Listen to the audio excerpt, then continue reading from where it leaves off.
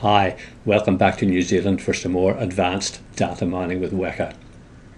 This is the last lesson on the time series forecasting facilities. We're going to look at some features that we haven't looked at so far.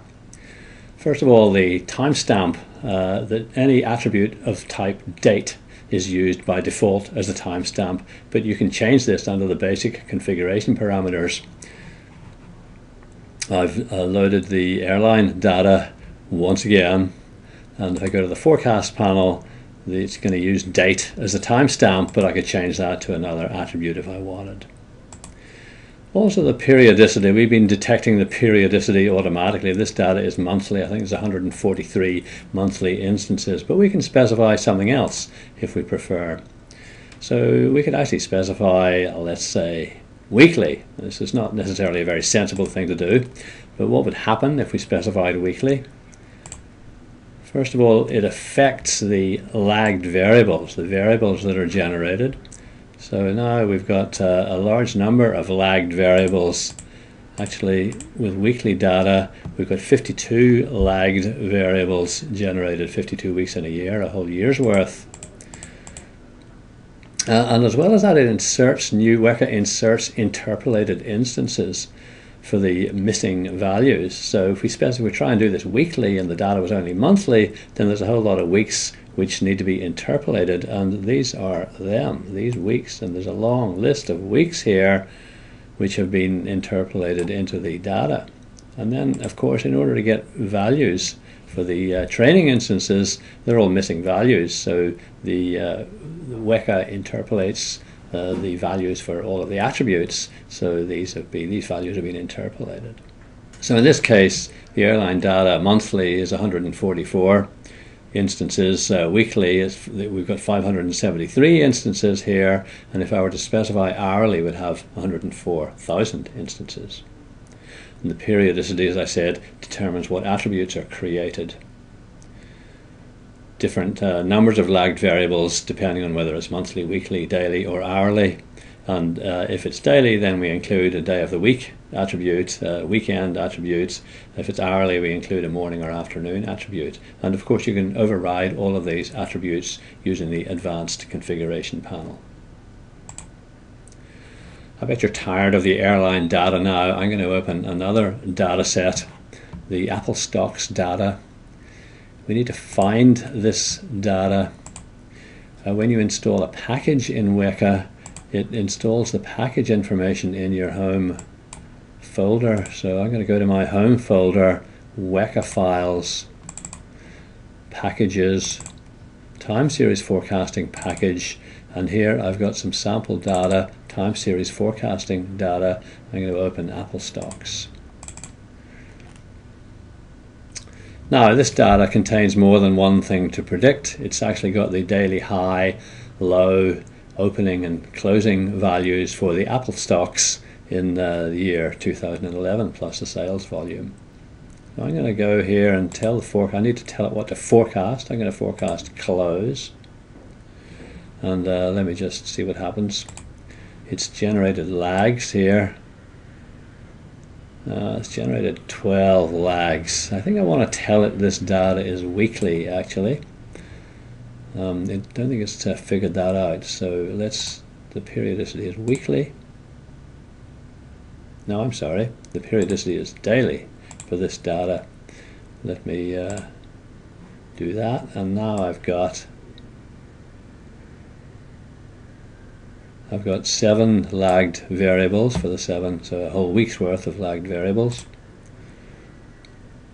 And there were some missing values. Some instances were inserted, a few instances. Those are mostly weekends, actually, those instances. And that's what the skip list is for. I don't really want to include weekends because the stock market is closed. If I type weekend here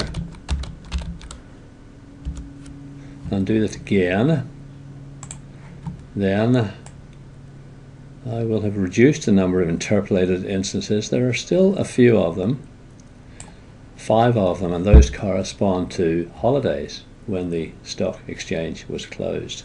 So I can actually specify a list of dates here as well as the word weekend. I've specified a list of dates in a format that's on the slide. And let me just try that. Now I'm hoping for no interpolated instances. Yep, there's none there. And I think what I'd like to do is to specify under the lags, I want to use maybe 2 weeks worth. That'll be 10 working days. So let's up that number to 10. Okay, that's the data prepared. Now let's do some evaluation on this data. First of all, I'm going to remove the leading instances, which we find to be the ones with unknown lag values, which is a good idea. And then we're going to hold out some of the instances. So let's go and remove leading instances.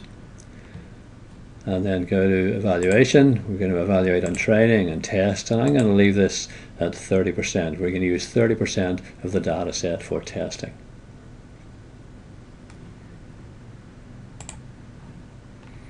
Okay, and I'm going to look here at the mean absolute error. So we've got these numbers here, 7.7 on the slide.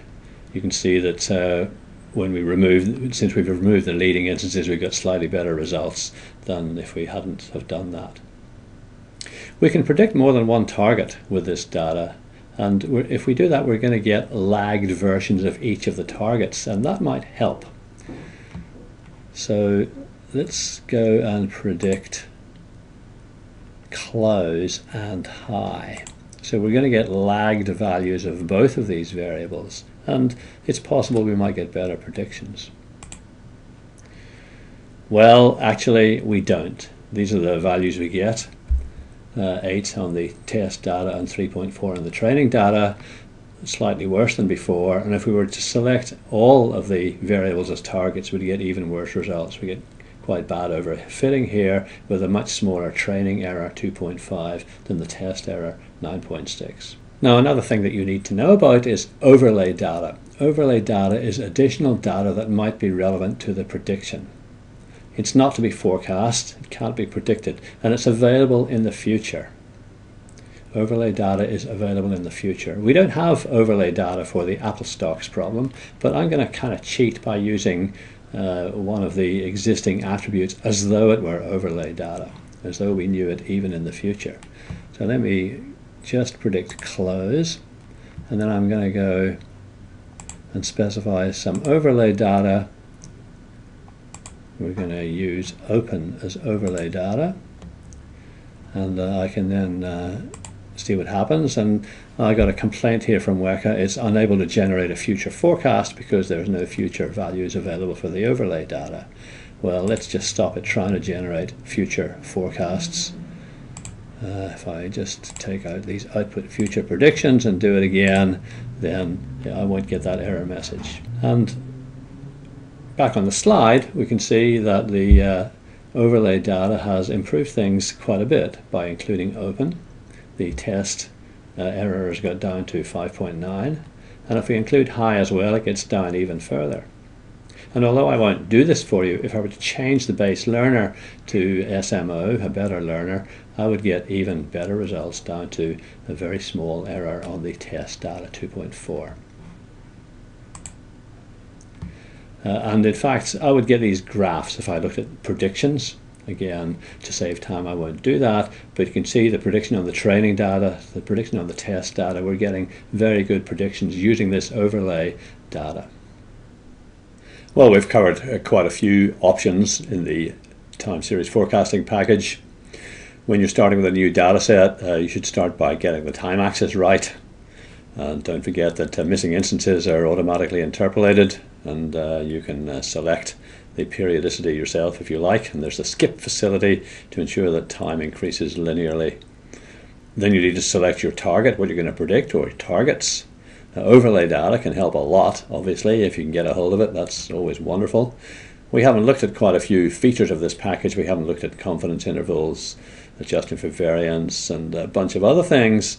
You can read about that in the documentation for the package, and here's a reference to the whole approach, this regression approach to time series analysis, which was followed when building Weka's time series forecasting package. So off you go, do the activity, and we'll see you in the next lesson where we're going to talk about an application of Weka. Bye for now.